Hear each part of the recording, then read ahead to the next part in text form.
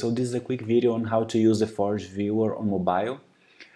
It's iOS and Android development with Xamarin. It's done with C#. So my name is Augusto Gonçalves. So let's do it. We just have the Xamarin Studio here. That's the iOS version.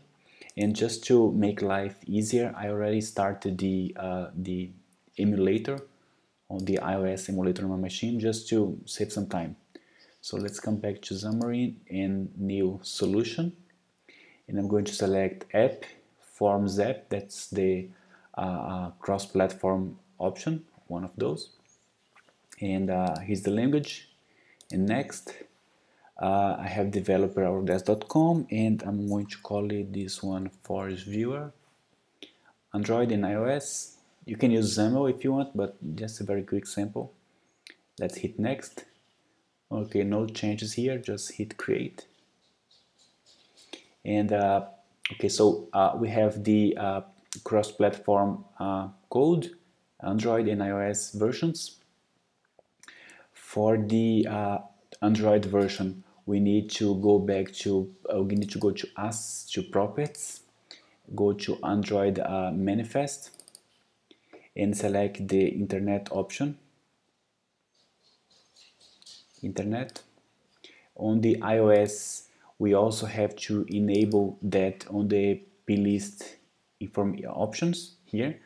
But the easiest way is to go to the source and edit manually.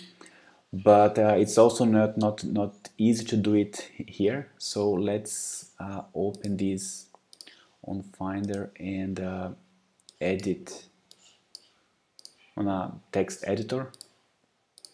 And well, we can enable just a few websites, but in this case I want to enable every site that I want to open any kind of sites, just because there are resources for the viewer coming from different locations. So let's enable any kind of source.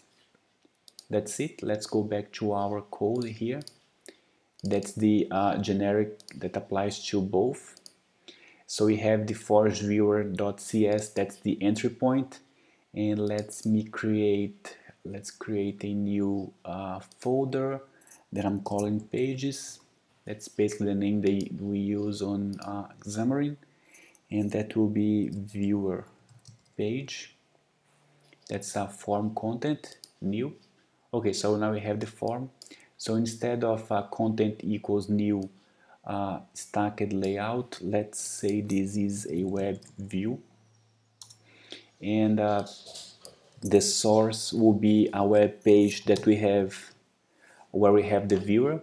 So you can point to different locations, but let me point to one that I know that I have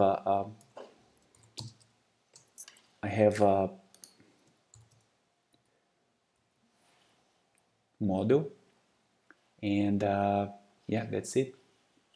Let's select iOS, debug, the version of the iOS, that's the one that I have here, open it.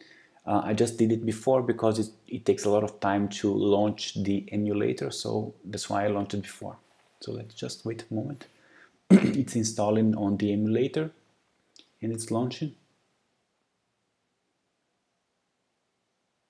Oh, okay, sorry, I missed one piece. Oh, yeah, we have to go back to the application, and let's get rid of this and say, okay, start the viewer page, and that's a new.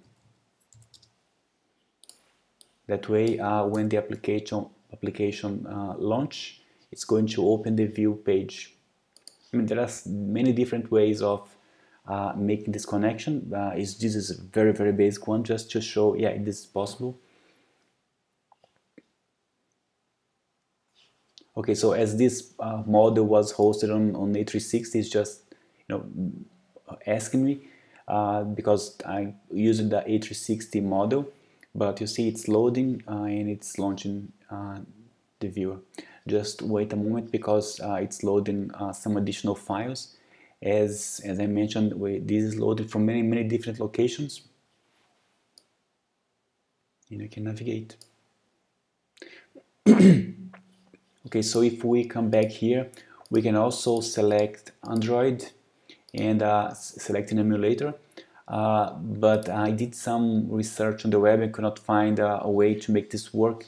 Apparently, the Android emulator is not supporting WebGL as of now. But if you have a different way of deploying, this should work on a device. That's the main recommendation they have, to deploy Android WebGL on device instead of the emulator. And that's it. Thank you.